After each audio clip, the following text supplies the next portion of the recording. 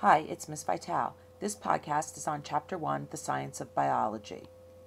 You might wonder, what really is science? If I asked you to define it, it might be hard for you to define. Science is really studying anything in nature. It's getting and looking at evidence. When doing science, it must be done in an orderly way. The scientific method is that orderly way to conduct an investigation.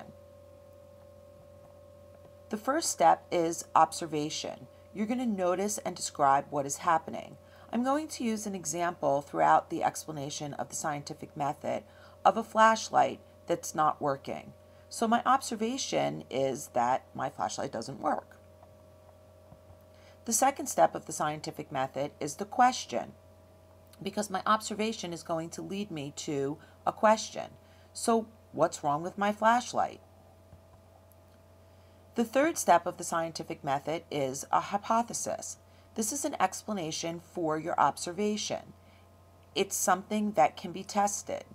So my hypothesis is that the flashlight's batteries are dead. The fourth step of the scientific method is prediction. The prediction is if the hypothesis is correct.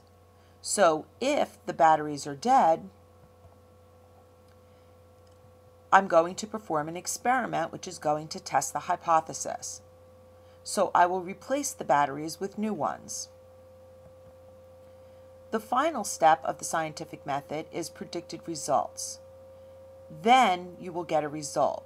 So your prediction is the if part, and your predicted results are the then part of an if-then statement. So my predicted results is that then, once I replace the batteries, my flashlight will work. One way to test a hypothesis is with a controlled experiment. A controlled experiment only has one variable. The reason that you only use one variable is because when you look at the results at the end of your experiment, you need to know what caused those results. If you have more than one variable, you probably will not be able to tell which one caused your results. So only one variable in a controlled experiment lets you understand exactly why you got the results that you did. The independent variable is what is changed in an experiment. So the dependent variable then is what changes due to the independent variable. I'll give you an example of this in a minute. When you're doing an experiment, you collect data. Data is the information gathered during your experiment. And finally, based on the data, you're going to come to a conclusion. Your conclusion answers the question, does the data support the hypothesis?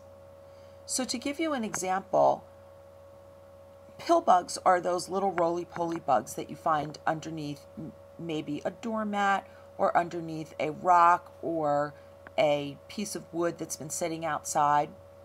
So I was in my backyard and I was doing some gardening, and I observed that pill bugs are in different places around my backyard. So my question is, do pill bugs prefer wet or dry environments? My hypothesis then becomes pill bugs prefer wet environments, because it seems like where I find them, those areas are more wet than dry. So the if part of my if-then statement is that if I place pill bugs in a choice chamber with a wet side and a dry side, the then portion of my if-then statement is more pill bugs will move to the wet side. So I'm going to use these little choice chambers, which are basically like two petri dishes that are attached by a little bridge. In the bottom of each petri dish, I have a piece of paper. On one side, the paper is dry. On the other side, the paper is wet. I'm going to start by placing 10 pill bugs in the choice chamber, and over time, I'm going to count how many pill bugs are in the wet side and how many pill bugs are in the dry side. I will observe them for a half hour, and every 5 minutes, I will write down how many pill bugs are on one side or the other. That becomes my data. So my independent variable in this experiment is the thing that I changed, and it's the moisture. One side is wet, one side is dry. The dependent variable is based on the independent variable. How many pill bugs are on each side is the dependent variable. I'm not controlling that. They're moving on their own. What I controlled, the independent variable, is the wet and dry side.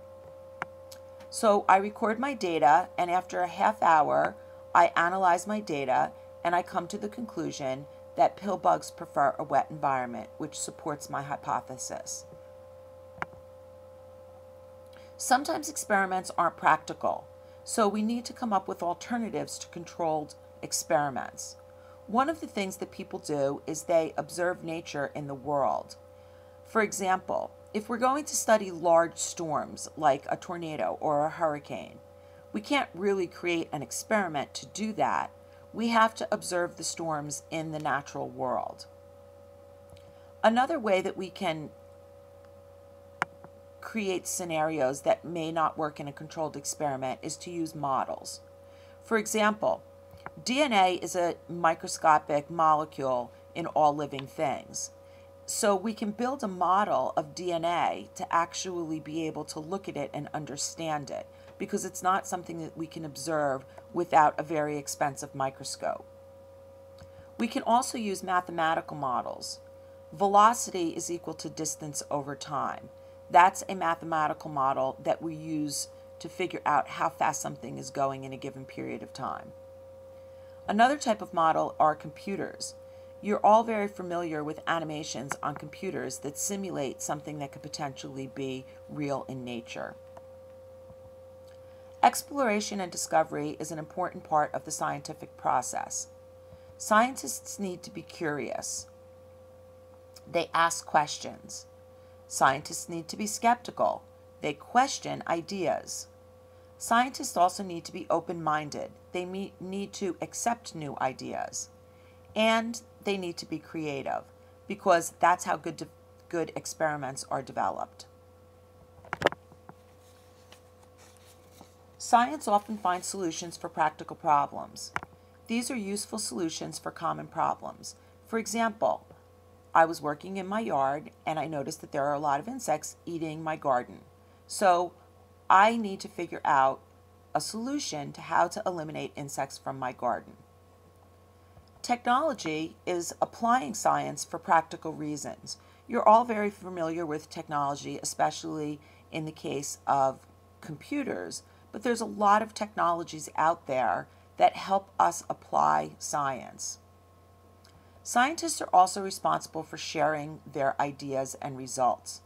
In order for research to be accepted, it must be repeated many, many times. So when scientists do research or do an experiment, they share their results with other scientists.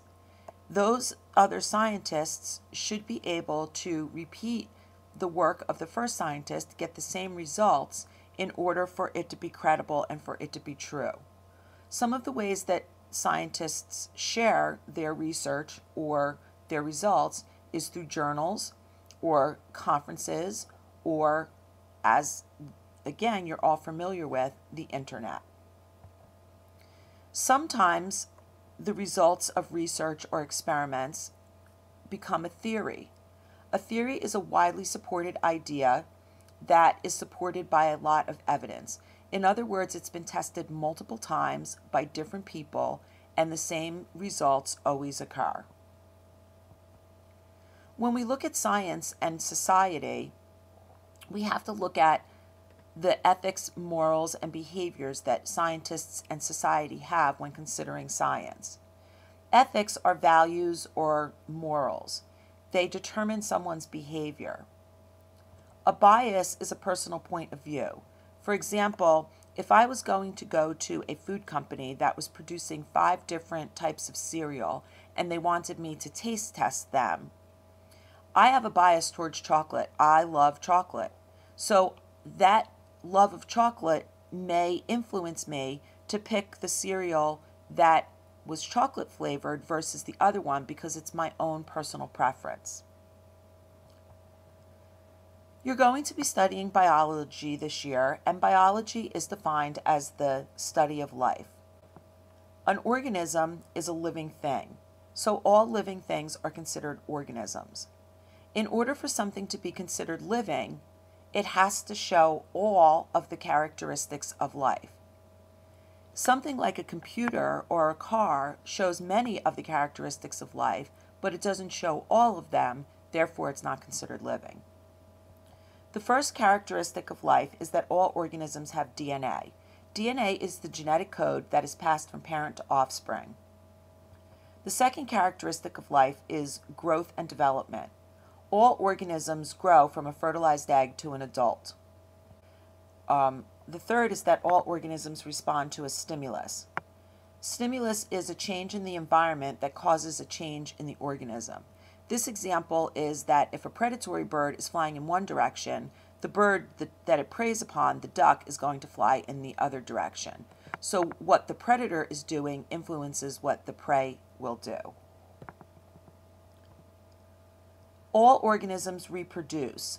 That's not to say that every single individual has to reproduce, but as long as enough individuals of one species reproduces, it will ensure that that species will be successful.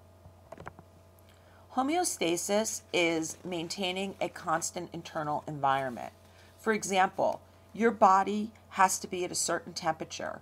If your body temperature goes out of that range, you can suffer heat stroke or hypothermia. Organisms use material and energy to maintain their life, to grow, to reproduce, etc. Some organisms make their own food and energy. Other organisms have to take in food and energy from their environment. All organisms are made of at least one cell. The cell is considered the basic unit of life. And lastly, organisms evolve. Individual organisms do not evolve, but groups of organisms called populations that are the same species change over time. There are some other themes that we also look at in biology. These themes connect all living things. The first is structure and function. This is the shape of a structure in nature is determined by its function, and vice versa. For example, the claw here on this crab is shaped to defend itself and to catch prey. The claw evolved because the crab needed to defend itself and attack prey. Another theme in biology is interdependence. All living things are connected. In other words, we will look at food chains or food webs where one organism, like a plant, produces food, another organism eats that, a third organism eats the second organism, and in those types of interactions, all living things are connected. All living things that exist on the earth and in the atmosphere are called the biosphere. This is the part of the earth, including the lower atmosphere, that supports life. All of the ecosystems on the planet combine to make the biosphere.